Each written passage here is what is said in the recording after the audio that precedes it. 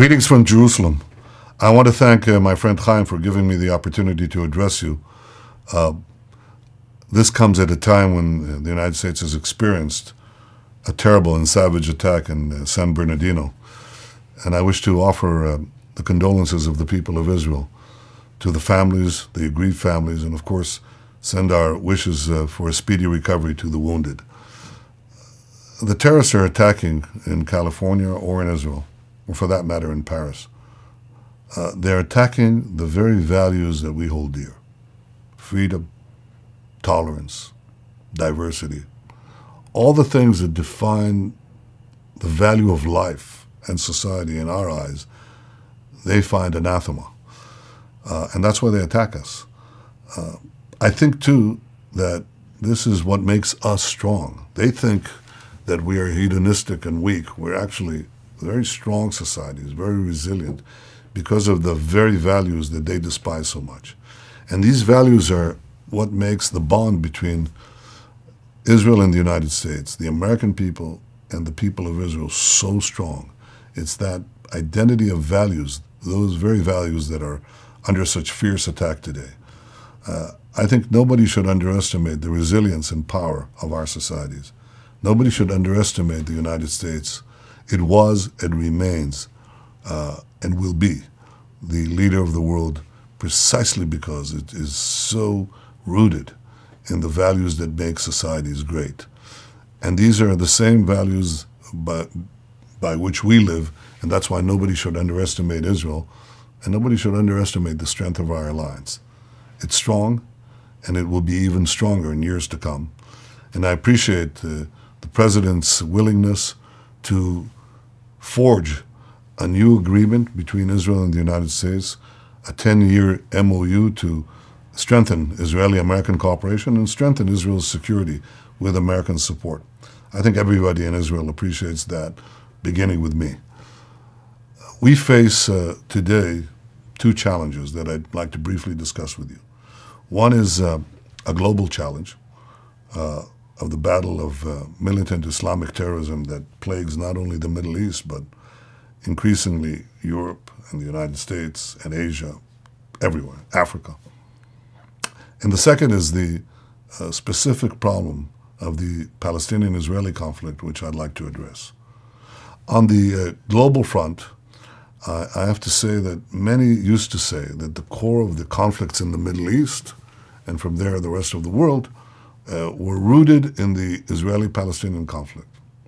That was never true, but it's now demonstrably false. And what we see is the old order established after the Ottoman Empire collapsing, and militant Islam, either of the Shiites, Shiite U led by Iran, or the Sunni U led by ISIS, rushing in to fill the void. Now those two forces are clashing with each other because each wants to be the king of the Islamist hill. They hope to first establish in the Middle East, and after that in their mad designs throughout the rest of the world. But it nonetheless is a battle of militant Islam against other Muslims and against everyone else. That is clearly demonstrated in the case of ISIS, that doesn't mince its words, and is disguised by Iran, that has equal ambitions. The danger that we face is augmented when militant Islam gets a sovereign state, because a state gives them money and oil revenues in particular for either one, and it gives them the power to develop weapons or acquire weapons, chemical weapons in the case of ISIS and other sophisticated weapons, and of course the quest for nuclear weapons or submarines or satellites and sundry other rockets and precision-guided missiles in the case of Iran.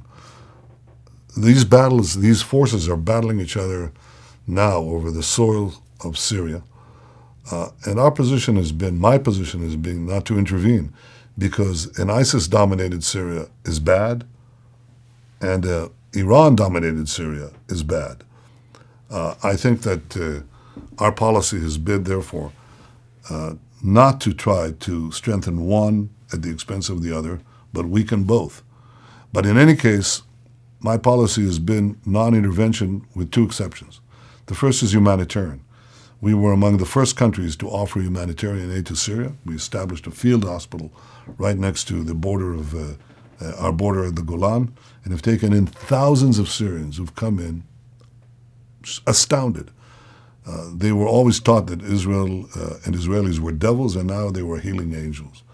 And the second thing that I've decided to do is to make it clear that Israel will not tolerate the use of Syrian territory for passing lethal weapons to Hezbollah, to open up a war front against us in Lebanon, or to use Syrian territory for attacks against us, or to enable Iran to build a second terror or military front against us from the Golan or anywhere else in Syria. These are clear principles which we uphold. I've expressed also to President Putin of Russia that these are principles that we'll continue to uphold, and that it makes sense that Russia and Israel have deconfliction. We've done that, just as the United States has done that. But it's very important for me to stress that Israeli policy will continue along the lines that I've just outlined.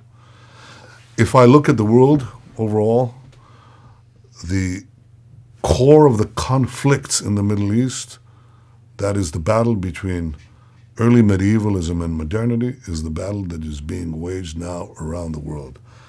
And the advanced countries in the world, the civilized countries of the world, have to make common cause to contain and ultimately defeat militant Islam. Deep down, human beings want to have freedom. And I think that desire and the technology of freedom, the spread of information, will ultimately defeat militant Islam, just as it defeated another murderous ideology bent on world domination, Nazism. In the case of Nazism, it took down about 60 million people and a third of our own people before it went down. And this cannot allow to happen again. I think it won't happen again, one, because we have the historical antecedents, and two, because we have the state of Israel, as far as the Jewish people are concerned. We will not allow any one of these violent medievalist forces to threaten our country and threaten our people. Insofar as the Palestinian-Israeli conflict is concerned, I think there is another misunderstanding. People have long said that the core of this conflict is the acquisition of territories by Israel in the 1967 war. That's an issue that needs to be addressed in any peace process, as is the question of settlements. But it's not the core of the conflict. In Gaza, nothing changed. In fact, instead of getting peace, we gave territory and got 15,000 rockets on our heads. We took out all the settlements. We disinterred people from their graves. And did we get peace? No. We got the worst terror possible. I think that happened earlier, too, when we left Lebanon, and people said, well, if you leave Lebanon, then Hezbollah will make peace with you. And in fact, we got 15,000 rockets from there, too. And so people are naturally saying, look, if we want a solution vis-a-vis the Palestinians in Judea, Samaria, and the West Bank, how can we ensure that this doesn't happen again? Well, in order for us to ensure that it doesn't happen again, we have to address the root cause of the problem. Why has this conflict not been resolved for 100 years? Why has it not been resolved after successive Israeli prime ministers, 6 in fact, after the Oslo Agreement, have offered to make peace, have offered the Palestinians the possibility of building a state next to Israel? It's because the Palestinians have not yet been willing to cross that conceptual bridge, that emotional bridge of giving up the dream, not of a state next to Israel, but a state instead of Israel. And that's why they persistently refuse, not only Hamas in Gaza, but the PA. They consistently refuse to accept that in a final peace settlement, they will recognize the Jewish state. They will recognize a nation state for the Jewish people. They ask that we recognize a nation state for the Palestinian people, but refuse to accord that same right to us. I have said, and I continue to say, that ultimately the only workable solution is not a unitary state, but a demilitarized Palestinian state that recognizes the Jewish state. That's the solution. But the Palestinians have to recognize the Jewish state, and they persistently refuse to do so. They refuse to recognize a nation state for the Jewish people in any boundary. That was and remains the core of the conflict. Not this or that gesture, or the absence of this or that gesture, but the inability or unwillingness of the Palestinian leadership to make the leap. You got a hint of that the other day when Abu Mazen spoke about the occupation of Palestinian lands for the last 67 years. Did you hear that? Occupation of Palestinian lands for the last 67 years? 67 years ago was 1948. That's when the State of Israel was established. Does Abu Mazen mean that Tel Aviv is occupied Palestinian territory? Or Haifa? Or Beersheba? He refuses to fess up to his people and say, it's over. From their point of view, what they say are the borders they wish, the final borders they wish. They refuse to recognize that they will have no more claim on the territory of the Jewish state, that they will not try in any way to flood it with the descendants of refugees. After all, we in Israel took in an equal and even larger number of Jewish refugees from Arab lands. I mentioned this point about mutual national recognition because it is so fundamental. And like the mantra that was raised time and time and time again, that the core of the conflict, always in the singular, the conflict in the Middle East was the Palestinian-Israeli conflict, that has turned out to be